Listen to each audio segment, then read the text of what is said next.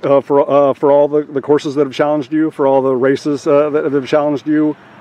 How would you describe the challenge that was presented to you today, and what it means to be, both of you, not only two of the best ever from, any state, but I mean, this is the course, probably one of the 5 courses in America that, people measure greatness on, and you guys are certainly 2 of the all-time greats on this course. How do you feel like this course challenged you? Yeah, I feel like it was definitely a challenge. I definitely didn't know really anything about the course, where the hills were, or anything. Just kind of looking at the course before.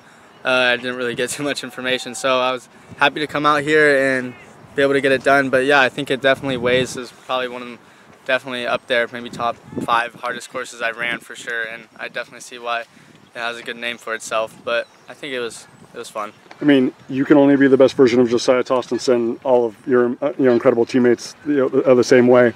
But when you know that entire Newberry Park dynasty was measured by that course, Leo Doshbach during his senior year came from Arizona to race there. Obviously Fernandez's record of 14:24 still stands and whatnot. Like, does that give you a greater appreciation of what it means for both of you guys to run sub 14:45 and excel on a course like that? Yeah, it definitely gives me a lot of appreciation. It definitely shows me how difficult it was to run that fast on the course, and kind of how hard these guys were pushing on Clovis to get those times. But I do think me and Taven could have ran a lot faster today, and there's a lot more to come. Absolutely. Well, The name of that is November and December. Oh, yeah. We know that they will be ready. Again, 76:37, fastest ever by a team outside of California in the history of the 5K course at Woodward Park. So grateful anytime we get the opportunity to watch the Crater gentlemen compete, whether it's at Woodbridge or here at the ASICS Clovis Invitational. Guys, stay healthy. Best of luck going forward.